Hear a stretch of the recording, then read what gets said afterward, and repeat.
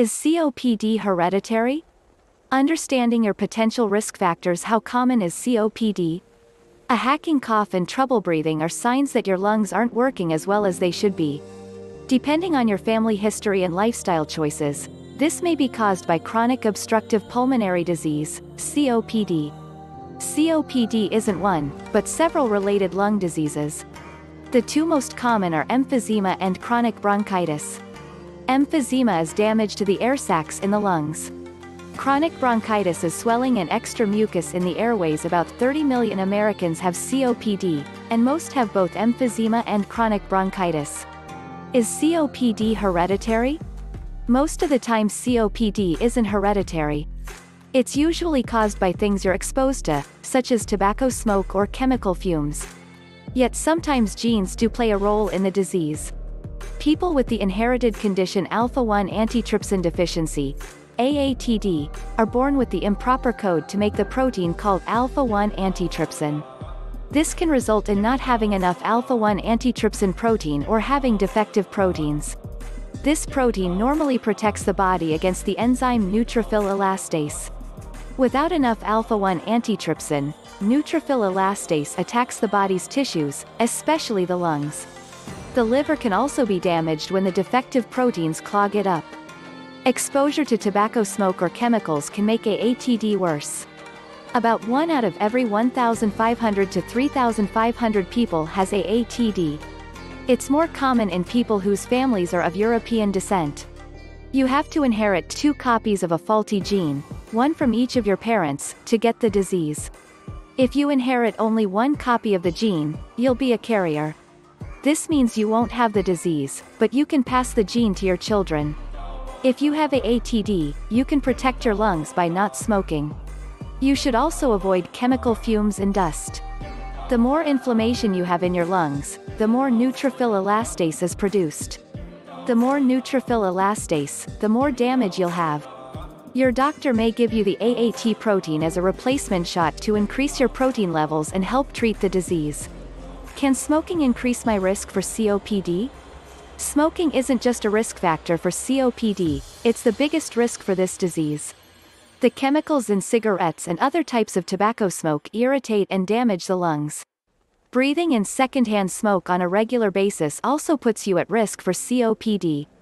The earlier you start smoking and the longer you smoke, the more likely you'll be to get this disease. About half of all smokers develop COPD. Smoking early in life can stunt your lung development, increasing the risk for damage.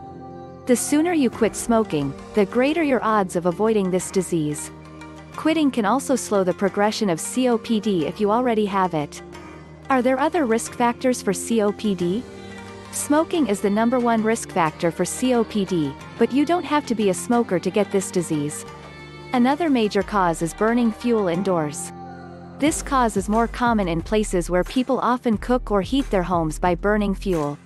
You can also develop COPD if you've been exposed to chemical fumes, dust, air pollution.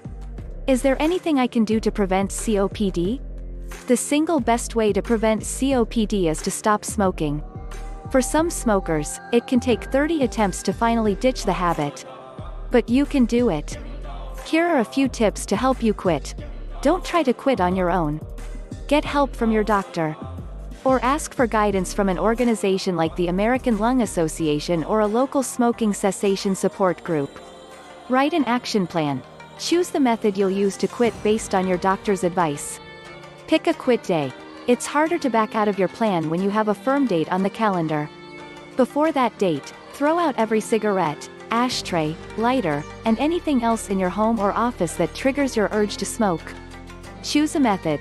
Medicines and nicotine replacement products like gum, patches, and lozenges can reduce your cravings, making it easier to quit. Revisit your past attempts. If you've tried to quit before and failed, think about what went wrong, and what worked.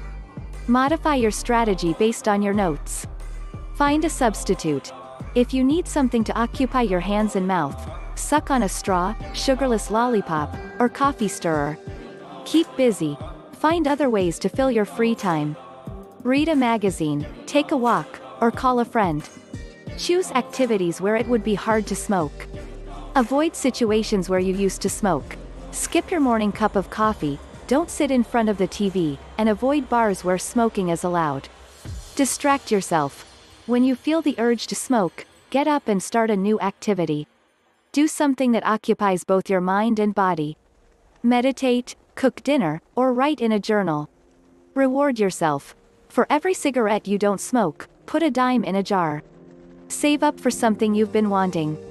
If you smoked 1 pack a day, in just a year you'll save nearly $2,000, enough for a vacation. Cigarettes aren't the only risks for COPD.